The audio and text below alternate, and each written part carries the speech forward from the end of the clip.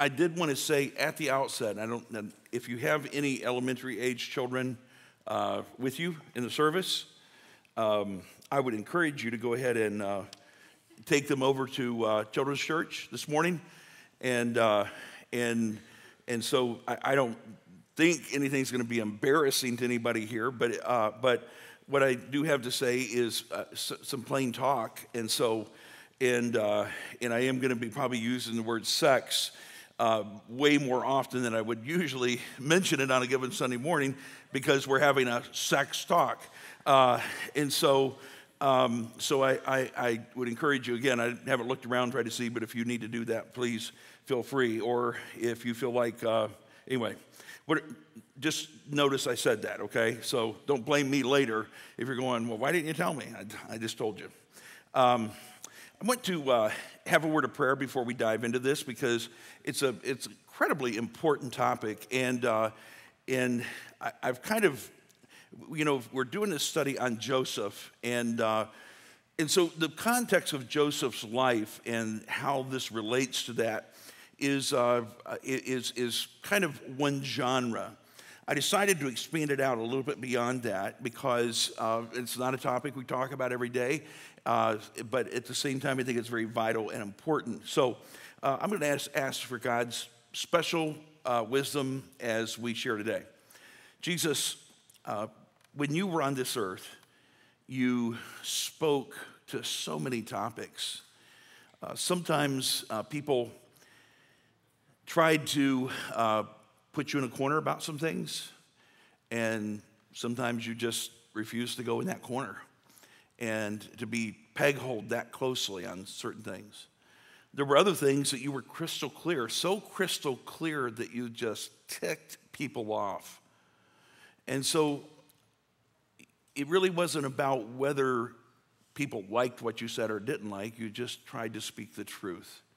But what we loved about you, Jesus, is that you always spoke the truth in love. And we believe even in your harshest denouncements, the people that you spoke the most clearly against were those who were self-righteous, those who believed their own good things, good deeds, good actions were going to rescue them from eternity away from God and place them securely on the front lines of heaven.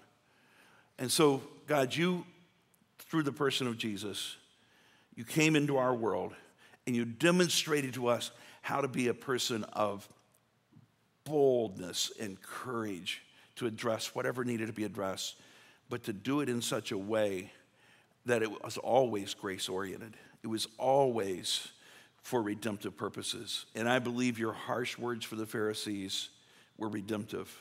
These people were blind. They could not see. And so when you called them white sepulchres, you called them out various things. You were just trying to unveil the truth to them so they could see and change their ways. God, for the broken, beat down people who had no problem saying, I'm a wretch, I'm a wreck, I'm a mess, I'm even people who were wealthy or people who were poor, your compassion was so strong as you reached out to them. So, Lord, the spirit that I come to today is one of instruction, one of training, of encouragement, and also of correction if need be. But I come with the Spirit of Christ that says, we love and value every person here. We will speak the truth. We will do it in a way we believe that reflects your spirit and your heart of redemption. We ask these things in your name. Amen. This past week, I actually had to be gone for several days. The first piece of the week, I was at what they called a mid-sized church conference in Allentown, Pennsylvania. And it was sponsored by the Wesleyan Church for churches kind of in our size, and up from there, maybe like 500-600 in attendance. And on my way back from that trip, I won't tell you about my airplane experiences, but they were not that pleasant. When you're a large person, and for some reason, they decide to put the largest person with another large person in the same two seats, I just promise you, I was very happy to get to breathe again, after, and I'm sure they were too. So anyway, that was part of my experience. The best leg of it that I had was with an elderly lady, and we were literally on the very, very back two seats of the airplane, very, very back. And I was comforted by that because I remember Mark Lowry, who's a comedian, saying that he always picks seats at the very back of the airplane. And he says, some people say, well, Mark, why do you do that? He says, well, have you ever seen an airplane crash with the nose of the airplane sticking up like that? He said, it's always the tail sticking up. He goes, if I ever had a chance, at least sitting in that back seat maybe, So anyway, so I was feeling pretty comforted, I was back there with this elderly lady, I'm going to say late 70s, approaching 80 at least probably, just started engaging me in conversation, and she's a Lutheran by birth kind of, and then probably by conversion and that kind of thing. But she said, I don't know how we got onto this topic because I didn't bring up anything, but she kept bringing it up. And so I felt compelled to dive in with her. And so she started asking me questions. And when she found out what I did for a living and that I was a believer. And so she started asking me questions about the whole Jesus thing. She goes, even though I've been raised and I know the creeds, I know the Bible, I know all these different things, I'm just going, why does it have to be so exclusive? Why does it have to be just this Jesus thing? She goes, there's a couple phrases in the Bible that just really bother me. There's no other name under heaven why you be saved. And I said, well, let me give you a feeble, best response that I can to that. And that is, if I could find somebody else, some other person who ever showed up on the face of this earth with the amount of prophecies fulfilled in their life and the kind of credibility, and you may not believe in the resurrection, but if you believe that he rose from the grave, then if I could find somebody else who had gone through the things that Jesus did, spoken the kinds of words that he did, and lived the kind of life he did, and fulfilled the things that he did, if I could find somebody else that was even comparable to that, then I would agree with you. I would go, then why only him? But after quite a long period of time of actually looking at other people of note that are noteworthy in the religious circles and different religions and things like that, I still can't find anybody who quite comes to the point of being a redeemer or the Savior or the promised one, the Messiah, like Jesus does. And so in the course of that whole conversation, I think what she was struggling with, there were people in her life that were not following this path. And I think what she wanted to do was be able to say, well, they're okay. They're going to be okay anyway. So even if they don't do the Jesus thing, just tell me they're going to be okay. Well, I said, I'm not God and I'm not the judge. That's a good thing because I would miss it every time.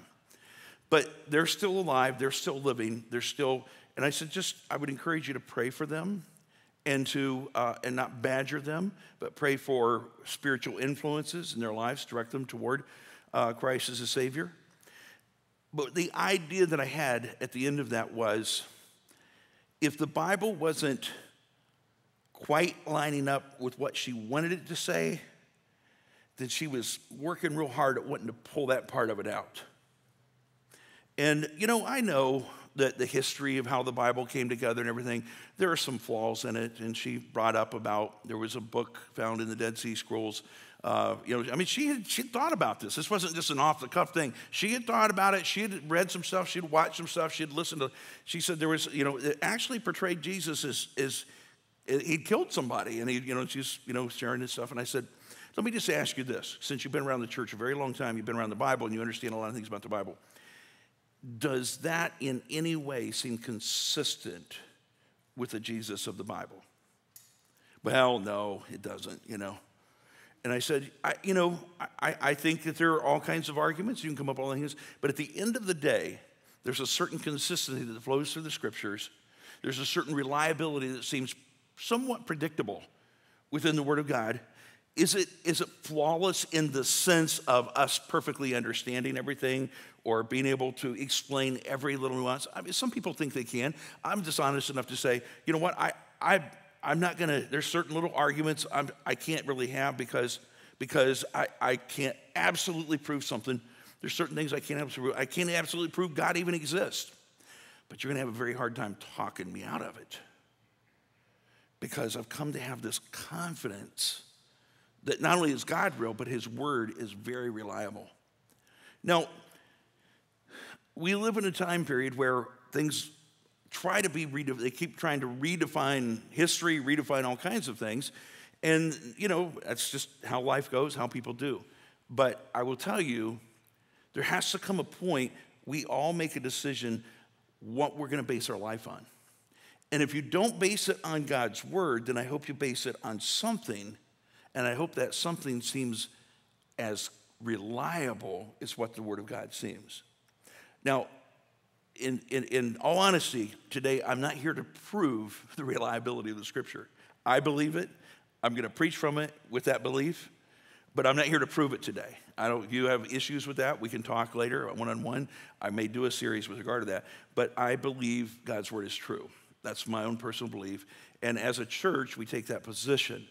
We also take the position that God loves every person deeply and that all of us are flawed by sin. All of us are marred. We all come broken. I listened to a song this morning. It was a series of songs I was just using in sort of some preparation for my own heart this morning.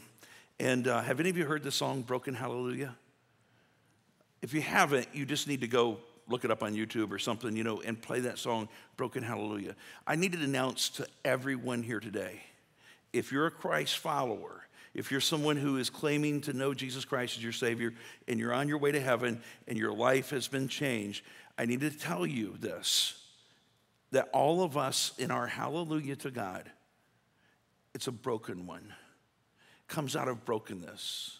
It comes out of sin. It comes out of things that we've done that have done damage to our lives and many times other people's lives. It's a broken hallelujah. But through Christ, it's a genuine hallelujah. It's a forgiven hallelujah. It's a response of praise to God that has been made right. Our brokenness has been made right through what Christ has done. So I know you're going, I thought we were having a sex talk. Well, we are, but I just wanted to start from the basis of saying that there's a few things I'm going to say today that you may not agree with. That's okay. I mean, when I say that's okay, I'm saying, you know, I can't make people believe anything. I've given that up a long time ago. But I'm going to share what I believe is the truth, and I'm going to ask you to give careful consideration to it. And I will just tell you straight up how we deal with people who completely ignore a lot of things I'm going to say here today is we deal with them out of the graciousness of God's love. I've had many, many friends over the years that I've worked with, ministered to, that have come in and through these doors here that disagreed like crazy with all kinds of stuff that I'm going to say here today. And I didn't treat them like the ugly stepsister or something else. We loved them. We cared for them. Did we hope they would move in a direction toward what we consider greater awareness of what Christ is? Yes. But we still love them. Let's begin with our memory verse. It says, flee the evil desires of youth and pursue righteousness. These are there are two action words here in this phrase. Flee and pursue, and they're both action words. You're supposed to run away from some things, but sometimes as a church, we've told people, hey, run away from the devil. You know, run away from this, run away from that. And the question is, okay, what am I just doing? Trying to outrun the devil? You know, I mean, is that my life calling? I got to outrun the devil? No, that's not your life calling. Run to something, pursue something, run from those things that will destroy your life, but don't just run randomly out there like I'm being chased by the devil. Let me tell you, the devil will get you on a long run chase if he can do it. Don't do that. You just walk away from him intentionally and you go to something better. And here's the better. And notice this is a much bigger part of this verse. It says, and pursue righteousness, faith, love, and peace, along with those who call on the Lord out of a pure heart. In other words, join up with some other people who are saying, I'm going to live life the way God designed us to live life. I'm going to pursue life that way. And don't become a lot of self-righteous bigots. You just end up becoming people who encourage each other along the way, and you're looking for others that are fleeing away from those things that are wrong to join you in this pursuit of a life that's worth living. And so fleeing the devil just simply means really saying no and walking away and being determined about it. It's a decision. I am not going to go down that path. I'm going to go down this one. And the path you should choose is to choose the path of righteousness, faith, love, and peace with other people who are endeavoring to do the same through the power of Jesus Christ. Now, having set that as a bit of a framework, we're going to work our way down through some ideas about sex.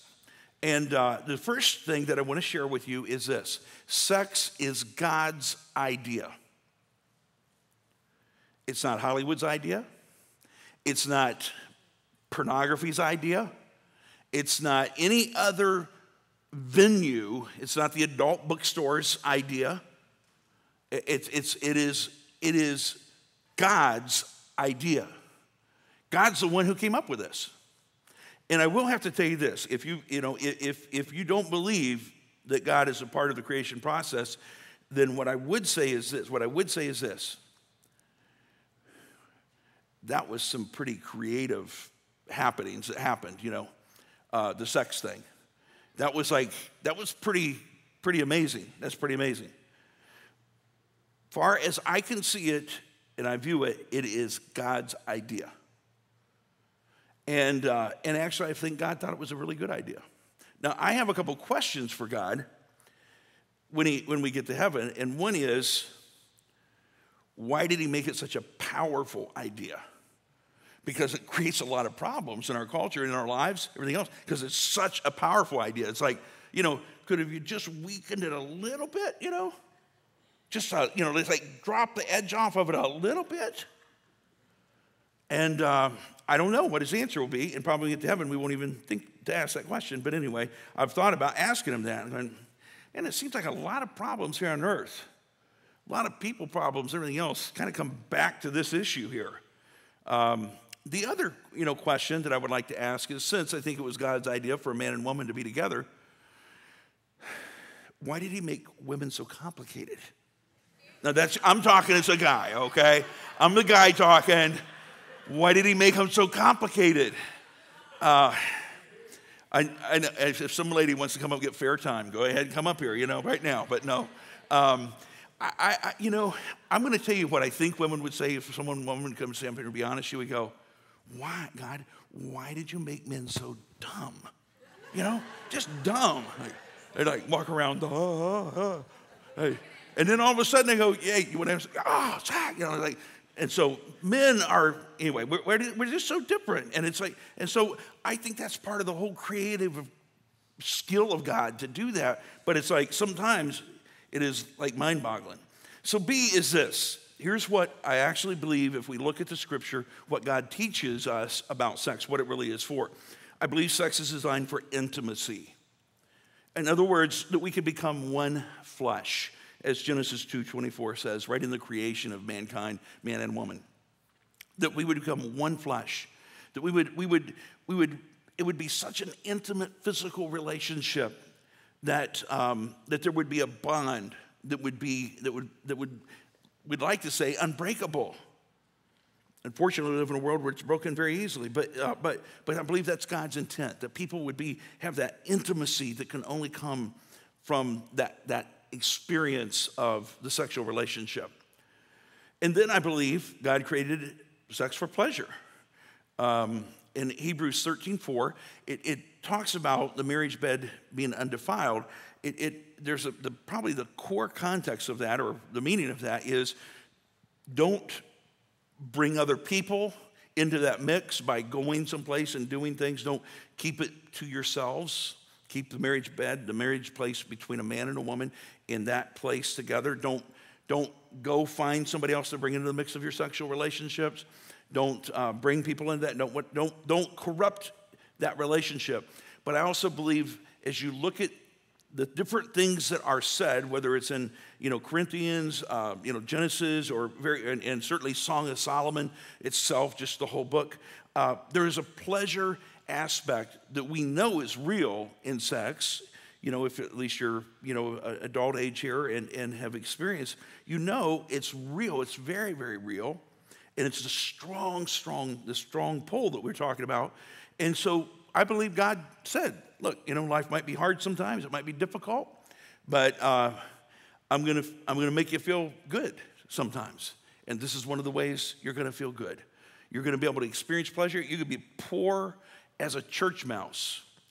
Actually, I'm thinking church mice aren't that poor because, there's always some food in the kitchen. But anyway, so we need to come up with something else than a church mouse. But you can be as poor as the poorest mouse out there, okay? Whoever that is. Or you can be wealthy, but everybody can experience this pleasure. There's an equality to that God says, you may not live a life of luxury, and you may not have this or have that or do, but you've got this. This is a gift I've given to you for pleasure. Procreation is the third one. Procreation, he told them in Genesis 1:28, be fruitful and multiply. Be fruitful and multiply. You have to determine yourself how fruitful you need to be and how multiplied you need to be. And but that purpose is there. It's one of the purposes for God's idea of sex. And then number 4, I believe if you look through the scripture, you'll see that a man and a woman in marriage relationship is God's plan for sex. And again, I'm not reading all these verses to you. They're there for you to go back and look at for yourself. We're going to be looking more at the story of Joseph when we get to that point, okay? And the next part is 3 reasons why recreational, casual, or live-in sex doesn't work out so well. Now, I know, I never calculated. I don't ever come here to this place to preach to somebody. So I really have no person in mind. I can think over the years of many, many people that we've had be a part of our church that have, lived together before marriage and that kind of thing. It's not, it's extremely common in our culture. And that's one of the reasons why I'm separately just mentioning this. I want to be honest with you and fair with you what I believe that God says about that. And also with regard to recreational or casual sex, as well as living together before marriage. Number 1, the inventor, speaking of God, the one who had this idea, says it shouldn't be used that way.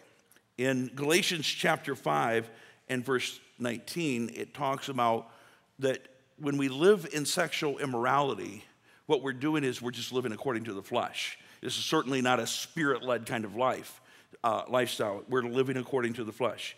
And there's nothing in Scripture that encourages or says this is a good way to live. Even in cases in the Old Testament where there was polygamy, where there were actually people who loved God, followed God, but had multiple wives. If you remember, when David went outside of his marriage bonds and had sex with Bathsheba, there was a great price to be paid for that. He went against, even though you can say, well, he had more than one wife. He did have more than one wife, and I'm not here to deal with polygamy today, per se. I'm not trying to avoid it. I can only fit so much into the sermon. I'm like, as I was going here, I'm going, I think this needs to be a series. I don't know if everybody will stick with me for a series, but anyway. But God's original idea, and throughout Scripture, we see his design really points toward a man and a woman being together in a committed relationship called marriage. And so Galatians 5:19 gives us some insight into that, many other scriptures. Number 2, when you have sex recreationally or casual or just living together, it's giving the keys to your house to a stranger. This is something that confuses me a little bit with the casual sex idea in particular, or recreational sex, and that is this. And because I've pastored for 30 years and had many hundreds of conversations over the years with people about these very topics, I'm not unaware, not fully aware, I think, of how things roll out there, but but I do have a distinct awareness of it, and have had some calls late at night or the next morning or something like that with people just saying that they had gone out drinking and, ended up taking a young guy home with them from the bar, and he's gone, of course, and probably never to see again, and just this deep agony and pain rolling off of them. And too many stories like that. And guys tell me they have no idea. They can't even remember who all they've had sex with. They've had sex with so many people. That's, I'm not here to beat anybody up with that. Okay, you're going, well, this is my story. You're talking my story or whatever. I'm not talking anybody's given story. I'm just saying these are things in general that I know I've heard. Here's what I'd like to encourage you wherever you are today. I'm not here to beat you up about where you've been. I'm here to say, here we are today as we go forward. I want you to think about it this way. Probably most of you have given a key to your house to somebody besides your family. There's a high chance you've given it to a relative, to a next door neighbor, to a friend, but it's someone you trust. And you really don't give them that key saying, in most cases, unless again there's some unique relationships sometimes where this might be the case, you don't give them that key saying, hey, listen, whenever we're gone, we're gone for an afternoon or something like that, just go rummage through the house, Just go in and just make yourself home, rummage through the house. Look through the drawers, get in the closets and, check things out. That's not why you give them the key. You give them the key in case you lock yourself out or in case you're gone for a week or two. But I would also guarantee you this, even if you have someone a key, there are some parts of your house you still have secured in such a way you'd prefer them not to get there. Because it has, your birth certificate, it has your divorce decree, it has your, it has all these important papers in there. It might tell your net worth, or it might say something about an investment you have, or your portfolio of some kind or whatever. You might, it might have your bank identification stuff, your bank cards, but you've got to place someplace where you have secured information that you don't even necessarily want the person who has a key to the house to have access to that. And you might even have it in a lockbox in the bank. It's intriguing to me how we will protect titles, deeds, certificates, and all kinds of very important papers, and then do our best to keep them fireproofed and locked down so that just anybody can't get to them. But then give away the deepest places and parts of ourselves to absolute strangers. And you say, well, I would never do that. I know the vast majority of you would never do that. Or if you have done that, you probably wouldn't. I'm just simply trying to help us understand the battle with the flesh is powerful. And the damage that it does to the souls, to our minds, to our hearts, to our lives, is significant when we allow people into the deeper places of our lives and really take something from us. You may say, well, I gave it to them. Well, if you gave it to them, you did give it to them. There's something gone from you to them. How many pieces do you have? How shattered can your life be? So you say, well, Rod, I'm already feeling bad enough. Could we just stop this sermon right here? No, please don't do that. I'm not talking about where you've been. I'm talking about where you are today, from this day forward. We can't go back and change anything in the past. I'm talking about from this day forward. Don't give the keys to your soul, to your body, to somebody who has not committed their life to you. Don't do it. Just asking you not to. Number 3 is the responsibility of procreation. The Bible tells us that if you don't take care of your family, that you're actually worse than an infidel, somebody who's in absolute disdain of who God is. And that's found in 1 Timothy chapter 5, verse 8 there. And here's what I want to say to you. Casual sex, recreational sex, live-in sex, I know there's protection and all these kinds of things, but you don't know how many stories over the years I've heard of how protection didn't work, how that, we were shocked more than anybody else, It's like, well, you weren't shocked that you had sex. You were just shocked at the result of that sexual experience. And so if you have sex with somebody, what you are saying is this. There's a chance that you and I are going to become parents of a child because things don't always go right, even if you're using protection. And I just want to say this, and this, again, I'm not here dealing with your past. I'm dealing from here on forward. Could I just say this? Children deserve better than that. I hear stories all the time of people saying, and I've experienced it up close and personal in family members of my own life, and that is that there's this sense of which something happens like, well, we really never were in love anyway. My question is then why were you having sex? But anyway, I know that's prudish and very old manish of me or whatever, but I'm just serious. I do mean that question because it does bring with it the capability of having a child, and then that child faces the possibility of being raised without one of their parents. I don't care if you write a fat check every month, everything else, there's damage done to that child. And they didn't deserve it. So if you're in that situation, you've been in that situation, you are in that situation, please understand I'm not beating you up for that. Because life happens and things happen. But I am asking from this point forward, if you could just say, I need to really give some pause and think this through about how I want to live my life from this point on. God doesn't, I'm not here to hold anything over anybody's head. I'm not talking about the past. I want to preserve the future. I want to work toward the future, okay? So please understand that heart. The next section here is 3 reasons why homosexual sex is not a good idea. I know this is an extremely big hot button in our culture. Actually, that's one of the reasons I'm talking about it, is because it is. Because I believe there are several conversations going on with regard to this, and one of them is that nobody can talk about it unless you're celebrating it. And I want to tell you on record that don't fall into that trap. This can be talked about without celebrating it.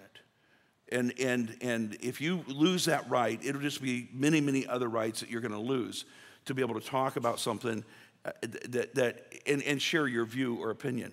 Now, what I would also say is this. Remember how Jesus responded to people in particular that were broken and were hurting and were living immoral lives.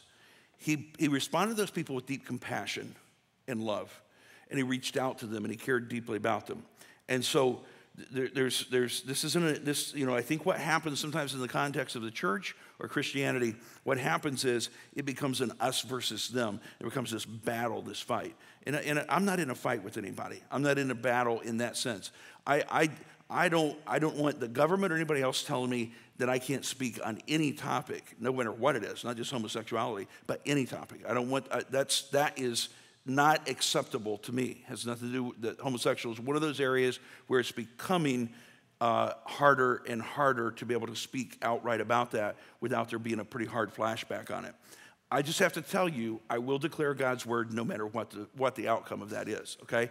But I will do it in such a way. I need to explain to you straight up front. Vanjie has a cousin that's a homosexual, and he's also an Episcopalian priest, active Episcopalian priest. I have many people I've ministered to over the years that are homosexuals, and if I could line those people up here today, and they would speak on my behalf, minus maybe one. But my conversation that went south with him had nothing to do with homosexuality. I didn't know he was one, okay? But if I could line these folks up here, and they would be in the dozens. If I could line them up here today and have them speak and say, how did Rod treat me? You ask them the question, how did Rod treat you when this issue came up and you were dealing with it? And I believe, minus the one person that, again, my interaction had nothing to do with homosexuality, but minus that one person, all of them would say, he loved me, he cared about me, he prayed with me, he was willing to help me, he was there for me, and I still feel like I'd call him today if I needed to talk to him. I really believe that. Now, they're not here in this sense, and I'm not, but I truly feel that in my spirit. So I'm not against people no matter what they're dealing with, what they're struggling with. If you're in a live-in situation today, and I've talked about that issue, understand you're not my enemy. I love you. I care about you. I disagree with you living together before marriage, but I'm not against you. I'm for you. So if someone's here today and you're homosexual, I need to tell you. Or if you have close relatives that are or anything else, I need to tell you, I am not opposed to people who are homosexuals. I love those people. I care about those people. It's the same that I would anybody else. And so why are we talking about it? Because it's a sexual issue and because it is an issue that is really being talked about today. And there is a lot of distortion with regard to it. So I want to go ahead and just put a couple things on the table here with regard to it. Number one is the inventor says it shouldn't be used that way. That sexuality should not be used that way. Romans chapter 1, verses 26 and 27 says that God gave people over to what he considered to be unnatural affections. And so that they begin to have lust for people of the same sex. And so that's what the scripture says. That's what it plainly says. And so God said, the one whose sex was his idea, said, this really isn't what I designed it for. And then the second one is, and this is more like just on a way that I process things a little bit. This isn't from a Bible verse, okay? But I think there's a plumbing problem. And I'm not trying to be lighthearted or weird or anything else. I'm just simply saying if you just, from an anatomy standpoint, analyze this thing out, there's a basic plumbing problem. I'm going to leave it at that. You can do with that what you want to do with it, okay? But that's my perspective, and I'm willing to have a greater conversation about it. I view it as a plumbing problem. And I'm just sharing that as a point of view. Number three, the procreation rate is still 0. If everybody were homosexuals, we'd all die out within a few generations. And I know some people say, well, everybody isn't, they're not all going to be and everything else. But sex, if part of sex's design is for the possibility of procreation, then it's missing one of the key components of what God designed it for, and I think it's at least something for someone to think about. Now, the next section here is the heart of my sermon, and it's going to be a little heart, okay? So don't get too worried. How to personally protect this amazing gift of sex that God has entrusted you. How do you protect that? How do you use it properly, and how do you make it work for you? Would I say this is a perfect formula? Probably not, but I think it's a good one, and I think it's one that is God honoring. Number one, find the right person and get married. If you want to have sex, get married. Now, don't go out and just grab the first person you see, please. I mean, that's like, and let me also say this. I'm going to say this in defense of everybody who's sitting here and thinking, Rod, everything you're saying sounds good, and and I know it kind of makes sense and all that stuff, but realistically, marriage isn't working. Marriage is not working. Would we agree that marriage in our culture is not working very well? And so that is true. And I would say if there's anything that as a church we ought to be doing is really endeavoring to focus on making our marriages work, making them work. And I'm going to give you a few clues here on how to do that, I think. So just going out and getting married won't fix things. If you have a sexual addiction of any kind, whether it's pornography or something else, just because you get married, that doesn't fix it. There's way too many testimonies of people who are married who are sexual addicts. Way too many. So if you're a sexual addict, that's a personal issue for you. That's not a marriage issue. Marriage won't fix everything, but at least will provide an area or an avenue for you to legitimately be in a sexual relationship. So, but you got to get that right person, okay? And I know that can be hard, but some people just put it off too long. Just, hey, the reason you are not going to find Miss Perfect or Mr. Perfect, can I let you in a clue? It's because you're not Mr. Perfect or Miss Perfect. So you can't get perfect if you're not, all right? So you have to just kind of look in the mirror and go, hey, size this up a little bit. Let's be realistic, and then let's find something compatible here. Okay, number two. Hey, I'm trying to be truthful, okay? I'm not trying to be rude or obnoxious. Number two, and most married men should appreciate this, and most women should too, but have sex often. Have sex often. I used to kind of declare how often people would have it, and it's like, you can't determine that for people. I mean, some people are just wired, high wired, some are low wired, some are, it's just, but everybody's wired. I know that, unless something's wrong with them. They're all wired. So this isn't, I did know this coming in here. This isn't one of those subjects where there'll be a section of people going, well, I have no clue what he's talking about. This doesn't relate to me. No, it does relate to you. It's real for all of us here, okay? Nobody's exempt from this one. So if you're in a marriage, have sex often. You say, how much is often? Why don't you guys decide that? For some people, having it every week would be often. Some people will be going, oh, I'd never survive if I only had it once. So find out what works for you guys. And then I will tell you this, probably you and your spouse are not exactly on the same page. Because one of you might say, every day it'd be just fine with me, And I had someone, when I said that one time, come up to me and go, what about twice a day? Like you can never please some people. That's not... but if you feel that way, probably your spouse is thinking, you may be thinking once a day, and they're thinking, once a week's pretty good for me. So you're going to have to find a compromise. You're going to have to find something that works for you guys, for both of you. But 1 Corinthians chapter 7, read those verses 1 through 5. And Paul first encourages, hey, don't get married if you don't have to, but go ahead if you need to. And I'm just going to tell you what my opinion is. About 98, 99% of people need to go ahead and get married. That's what they need to do. Paul, he thought everybody could be like him. They can't all be like him. Have sex often. Number 3, be thoughtful and creative. I said creative, not weird, okay? I'm only going to take that, I'm going to leave that alone, really. But I'm just simply saying, if you think your spouse has a problem, you might have one and they may not.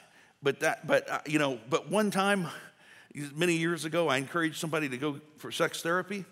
And I'm just going to tell you, I might as well have told him I was going to kill him or something. That man, he wanted to kill me, I can tell you. He's like, you think I have a problem? I don't have a problem. I'm not, I ruined the ego there completely. So I'm not going to tell anybody to go get sex therapy individually. But if you guys can't get it together, you can't get it figured out, then maybe you need to. But that was like a general statement. Probably nobody needs that. But anyway, just in case. Number 4, guard against temptation. Guard against temptation. Man, we just live in a world where it's a vulnerable world. It's sexually. It's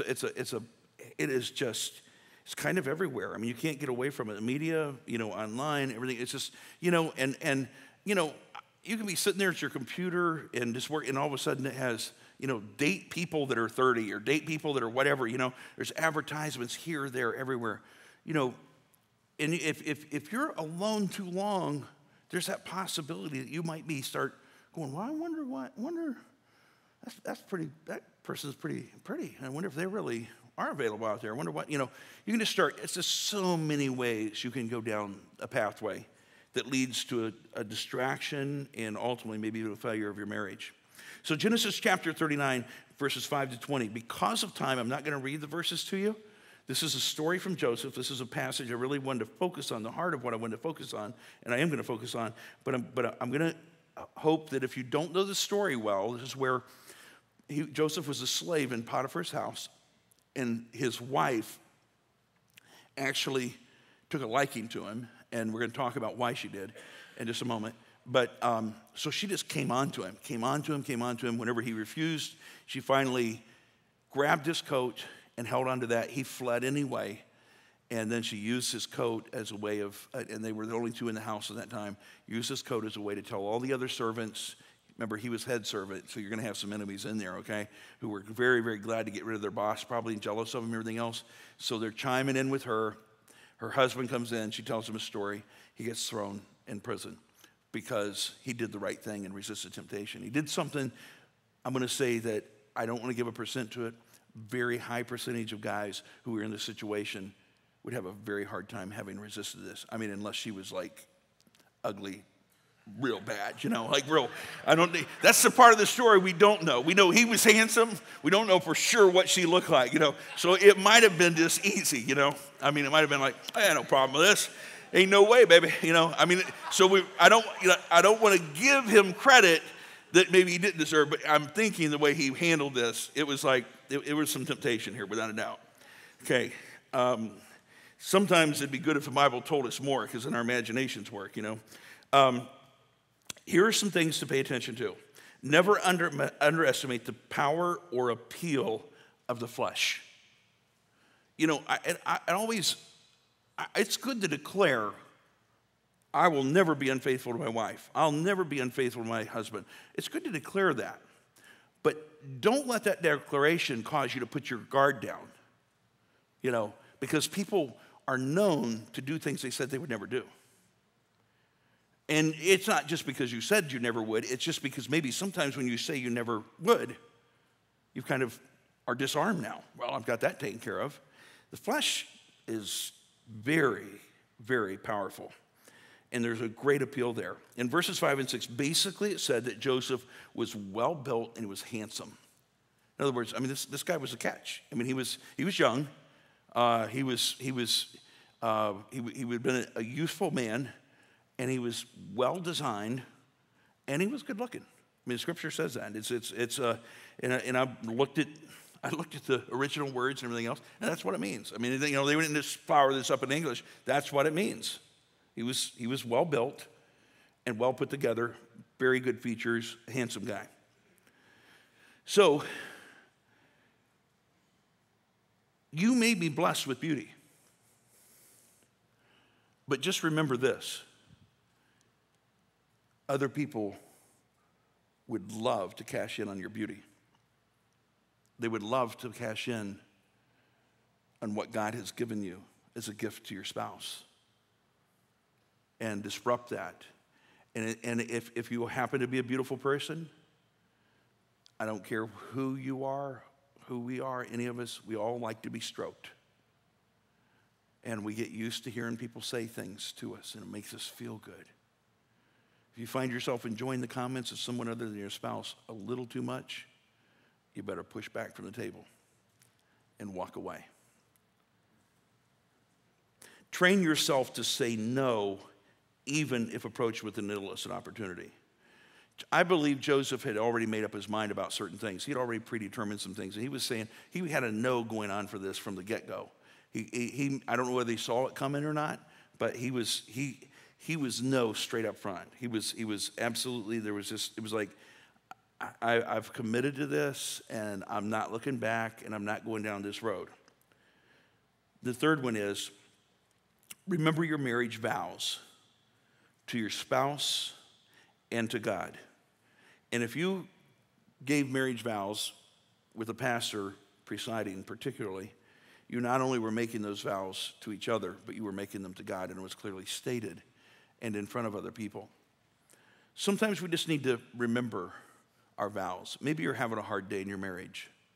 You just need to remember you said, for better or what? Just say, today's one of those worse, but I'm still married. I'm still married, and I'm married to worse today. That's okay, I'm praying for better to show up tomorrow,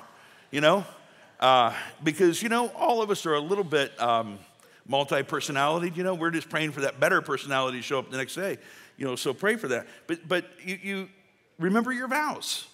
Remember them. If you don't remember them,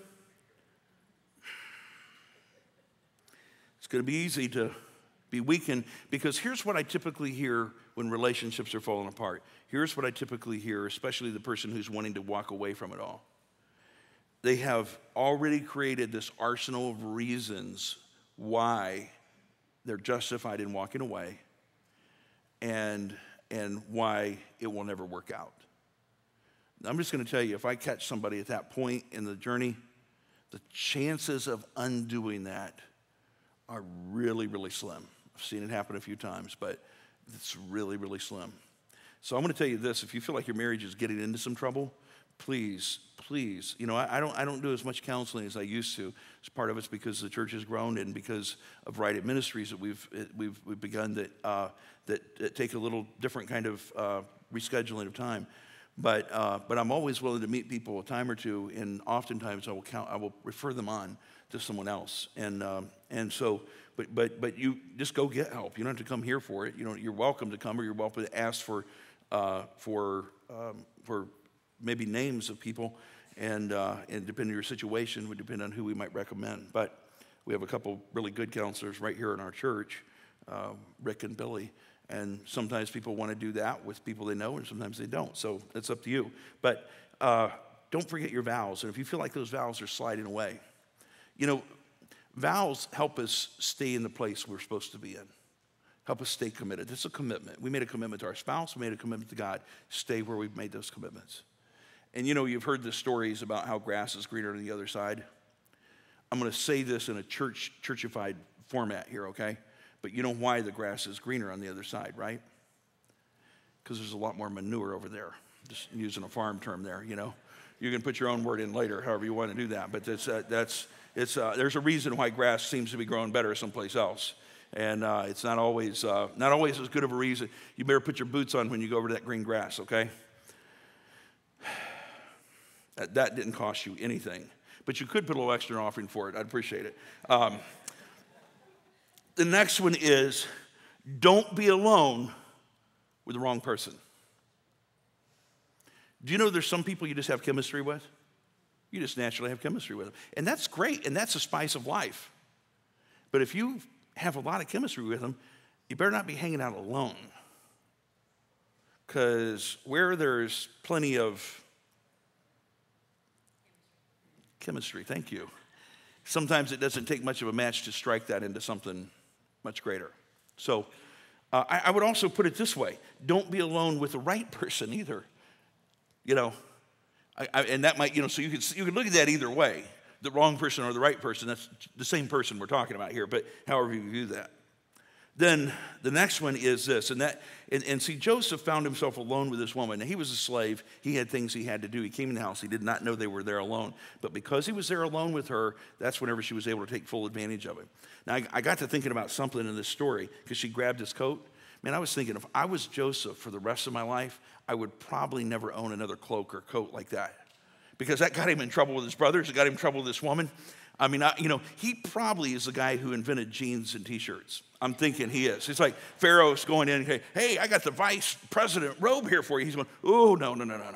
Could you just give me some jeans and a T-shirt? I'll be fine, because that robe gets me in trouble. And anyway, that was extra too.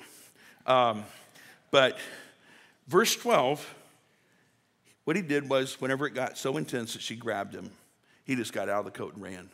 So here are the three words. If you find yourself in a situation you just feel like you're losing control or the person's losing control, run, flee, vamoose, whatever you need to say, get out of here, get out.